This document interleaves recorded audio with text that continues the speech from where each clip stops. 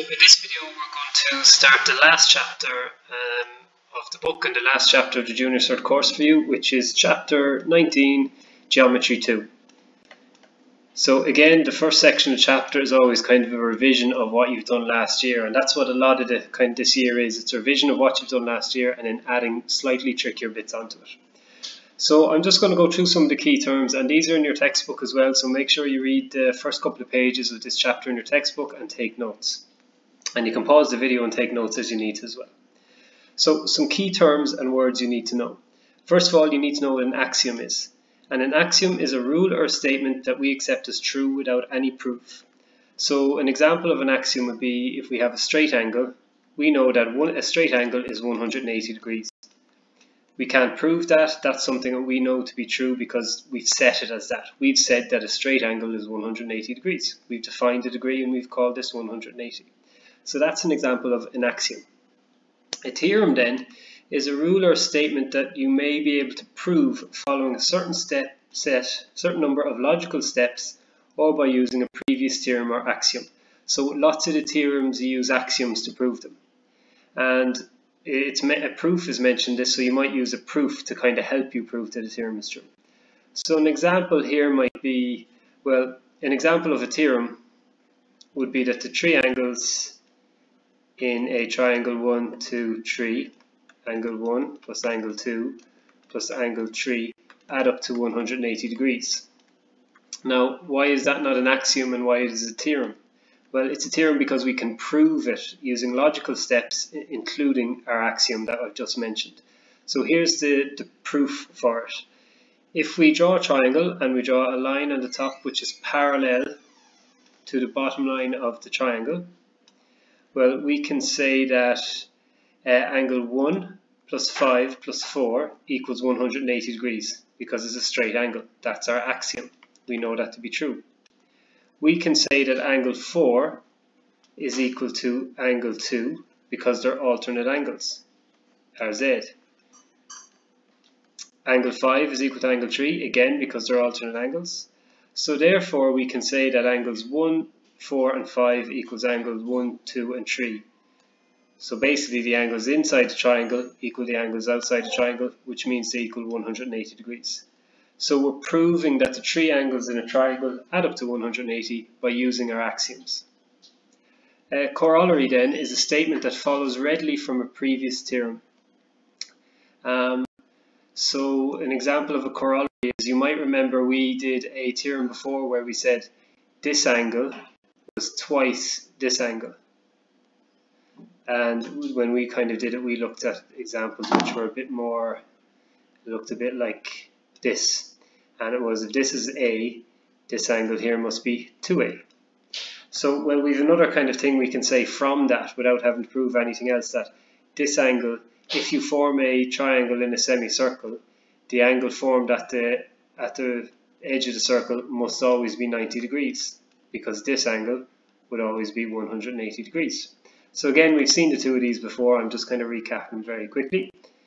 The converse of a statement then is formed by reversing the order. So for example, if P, then Q, then if Q, then P. I'm trying to think of an example for that. Converse of them.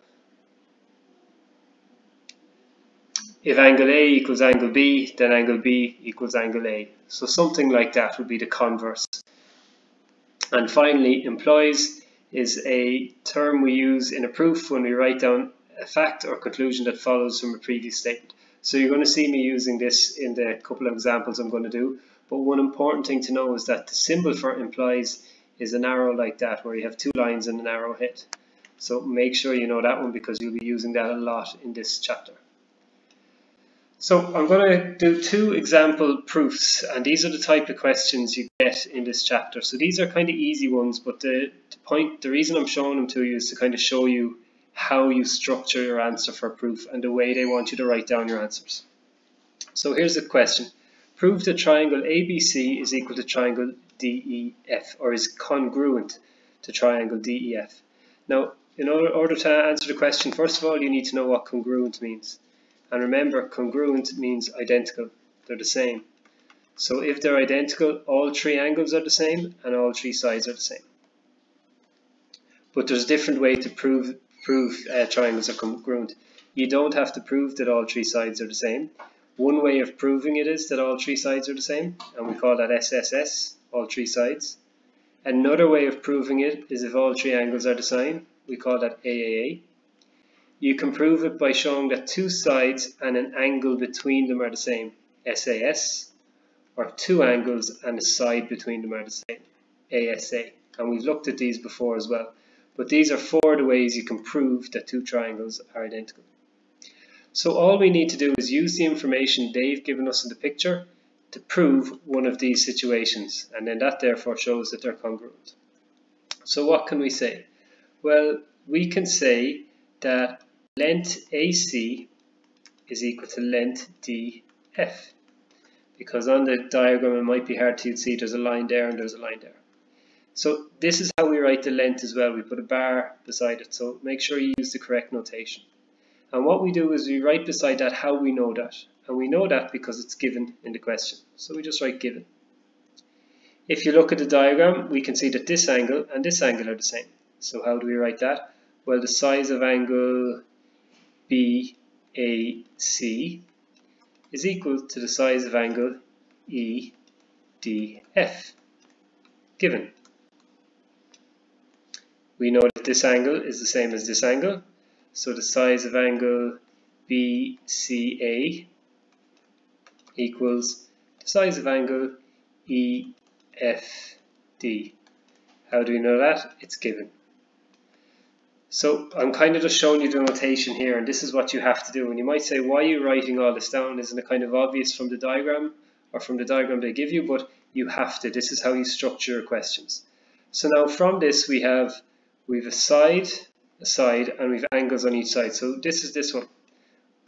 An angle is the same as the corresponding angle of one triangle is the same as the other one, the side in between them, and the next angle.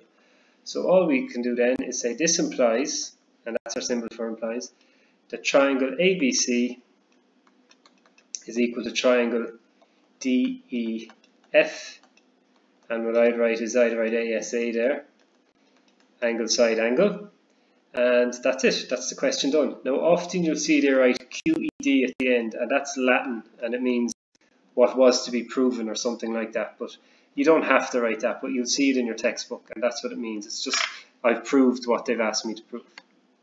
So that's how you structure the questions. I'm going to do one more, and this is slightly trickier, but this is another kind of example of the notation.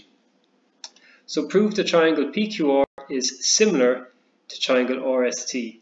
Now remember, triangles are similar if they have two pairs of equal angles.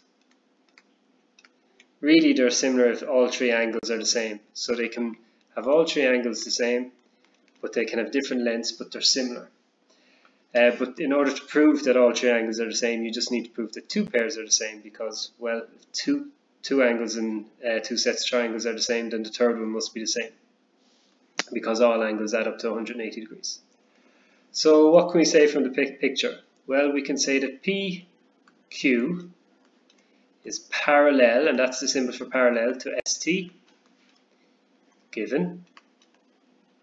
Now that's the only marking that's really given, so now we have to kind of figure out the rest ourselves. Well, if you look here, we have an X shape, which means that that angle and that angle must be the same. So we could say angle PRQ is equal to angle SRT, and that hasn't been given explicitly. They haven't marked that those angles are the same, so we need to say how we proved that. And we proved it because they are vertically opposite angles. Vertically opposite